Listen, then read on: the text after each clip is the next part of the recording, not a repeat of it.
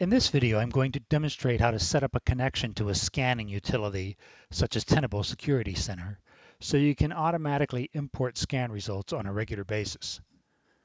To get started, you will need an ID that gives you administrative permissions in Threat Director, the URL for a scanning utility, and a user account for the scanning utility that has permissions to access and export scans.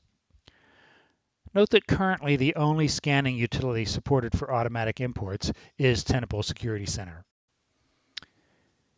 In BladeLogic Portal, select your username and then select Administration. Click Scanner Connections.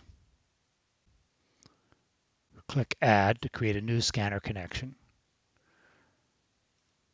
For connection URL, provide the URL for the scanning utility. Enter a user account with access to scans and permission to export them.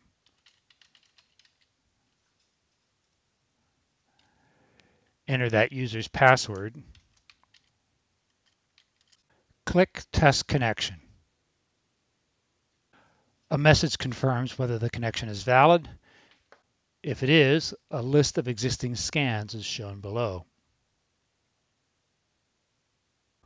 Now I'm going to set a schedule for importing scan results.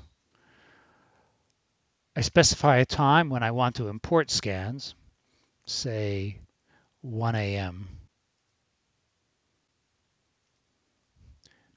Set the time zone if necessary. Then set the frequency for imports. I'm going to import scans weekly, so I enter a frequency of 7 days. Now, I could set up filters that limit the scan data that is being imported into Threat Director.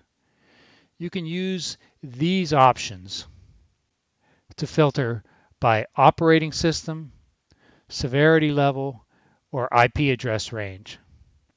But you don't have to filter to import scan data, so I'm not going to do that. Next, I'm going to specify that all new scan results are imported according to the schedule I've already defined. I do that simply by clicking here. If I didn't want all new scan data, I could select particular scans, and only new scan results for those scans would be imported according to the schedule I've set up. That's all I have to do. Finally, I just click Create Scanner Connection. Now I am set up to automatically import scan results from Tenable Security Center into Threat Director. Thanks for watching.